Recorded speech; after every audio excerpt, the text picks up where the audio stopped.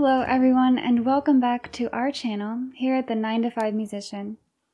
If you're new here, this is a channel all about making your life better through music and learning about the daily lives of musicians.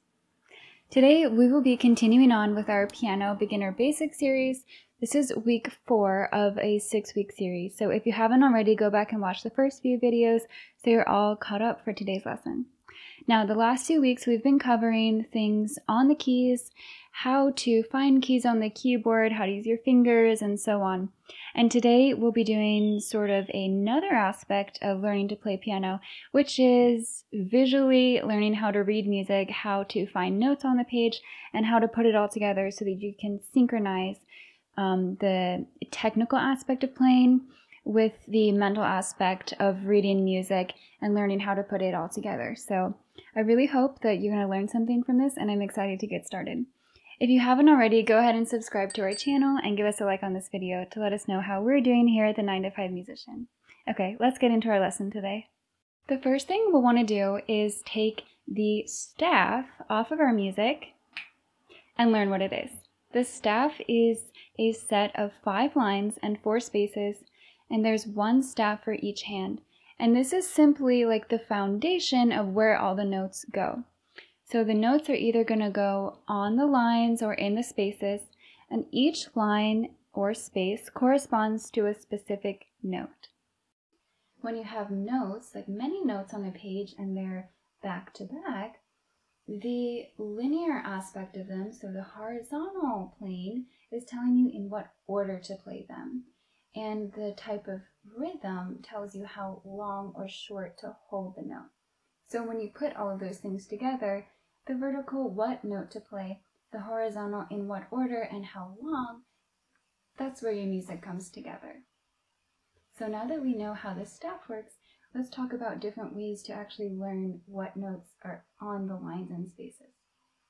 There are a few different common methods, but today we'll be focusing on a combination of the landmark method and reading by steps and skips. So the landmark method is choosing about 3 main notes to sort of memorize and use as a landmark to then figure out the other notes by means of distance from the landmark notes. So the most common landmark notes are middle C, the G in the treble clef, and the F in the bass clef. The treble clef is the clef for the right hand, and the bass clef is the clef for the left hand. And these are our 3 most common landmark notes. Okay guys, so here we have our grand staff. As you can see, we have 2 sets of our 5 lines and 4 spaces. So for our right hand, we see our treble clef here. And for our left hand, bass clef. So that's how those go together. Let's count together our lines. So 1, 2, 3, 4, 5 lines. Same for the bass clef. 1, 2, 3, 4, 5.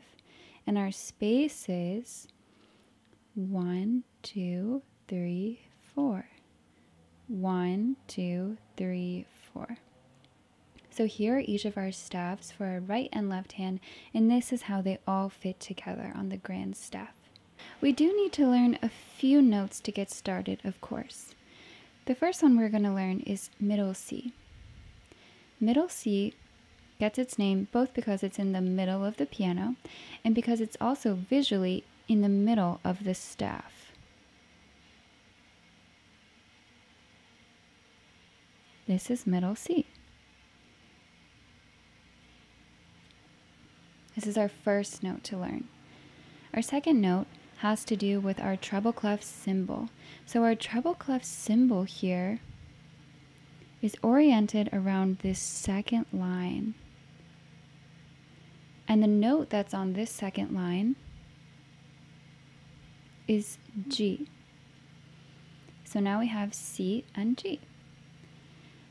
Our bass clef also is oriented around a specific line, which is the third line. Sorry, the fourth line. And this note is F. So these are our first 3 notes that we're going to focus on, and this is kind of like combination of the landmark system and reading by step and skip. So once we have our 3 main notes, let's say we have a piece of music that looks like this, we can use both the notes we just learned and the step and skip method to read correctly. So first, let's identify any notes that we know. We know middle C here. Oh, and we have a G. Now, instead of trying to figure out every single note, there are a lot of like mnemonics that people might use with like making a word of every line on the staff. But then you get in the habit of not connecting all of these notes together, and you just look at one individually and figure out each one without a connection to the previous or next one. So if you learn by step and skip, you learn more of the relationship of how far things are apart and how to move between them. So let's start at C. Now, we're going from a line to a space, so this is up 1 step. So remember how I said if you go up, you go forward in the alphabet. So this becomes D. We have 1 more step, E. Now we already filled in G, but let's look at how that becomes a skip. See how we're going from line to line? We're skipping over the space, and that's how we got to G. From G, we have a step. So after G, remember G is our last note, our last letter in our musical alphabet, so we need to go back to A. Then, do we go up a step or a skip?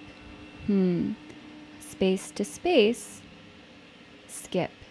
So you need to skip in your alphabet too. A, skip B, go to C. Then we're going down a step. Now remember I said if you go down, you need to go backwards in your alphabet. So it's B. So looking at our treble clef, this is a great way to incorporate both the landmark system and the step-skip method to read your music efficiently. And let's do the same thing for our bass clef. So let's say you have a melody that looks like this. So let's find our notes that we know first. In our bass clef, we just learned about F. This one is F here. So this is using the landmark system, right? We're kind of using a combination. So we've used the landmark system to find our F. Let's see if there's any other Fs here. Oh, yep, here. So 2 Fs here. And now let's use our step-skip method to figure out the rest. We're going down from a line to a space. This is a step.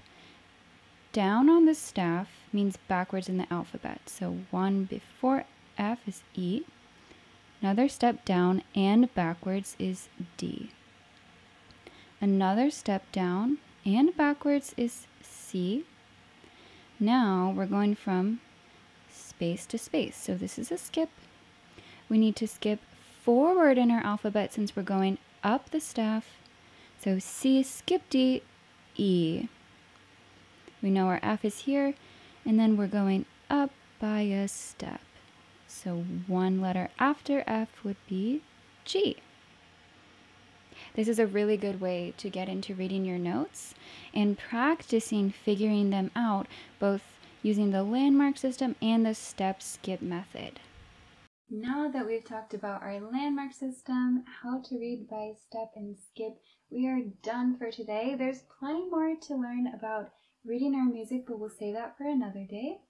And I really hope this helps you to get started reading your music, figuring out the notes, and experimenting a little bit on your keyboard as well. If you have any questions about today's lesson, leave them in the comments below and I'll get back to you as soon as I can. Thank you so much for tuning in. Don't forget to subscribe to our channel to make your life better through music.